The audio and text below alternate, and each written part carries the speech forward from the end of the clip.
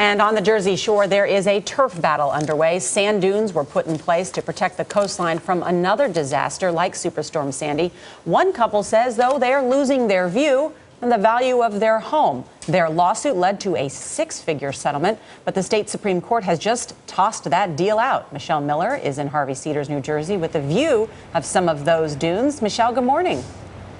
Good morning. Nora, this isn't just about one home or the 22-foot sand dune I'm standing on. It's seen as a wider case of coastal protection, and it's really about the town's fight to keep it. With the dune here, although you can see that it's really a lot of times at the first level. Mayor Jonathan Oldham says sand dunes saved the town of Harvey Cedars from the ravages of Superstorm Sandy. Without them, he says, these exclusive multi-million-dollar beachfront homes would have washed out to sea.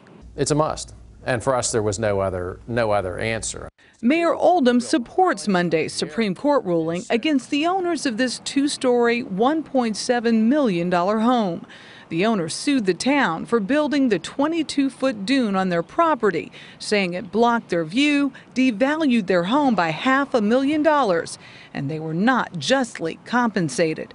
A lower court awarded them $375,000. And so they're saying, you know what, you have damaged the value of my property by building this dune to protect my home in front of me. Haven't you? I mean, isn't that what people are paying for, the view? Well, if you don't have a home, what difference does it make?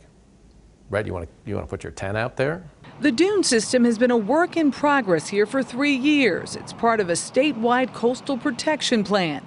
An aerial tour post-Hurricane Sandy confirmed that communities who fortified their dune systems suffered far less damage during the superstorm than those that didn't. Residents concerned about signing easements, which give the government a right to access their property, feared politicians could build whatever they wanted, and their property values would tank. Governor Chris Christie has called them knuckleheads. I have no interest in taking your property.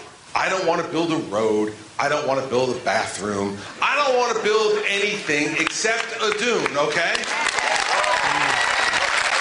We are not going through that again, so you can sit on the first floor rather than the second floor and see the ocean. The case has now been kicked back to a state court to decide a payout for the couple. Mayor Oldham says the dunes in fact increase property values and adds the safety of the many outweighs the need of a view. We had 95% of the people of our town sign their easements. 95% of them signed them for $1. Right? Because they saw the value in what they were getting by getting protection. The couple that sued the town declined an interview, but we did speak with their attorney. He says they're ready for the next round as they seek what they consider just compensation. Nora, Anthony. And Michelle, how big is that dune that you're standing on?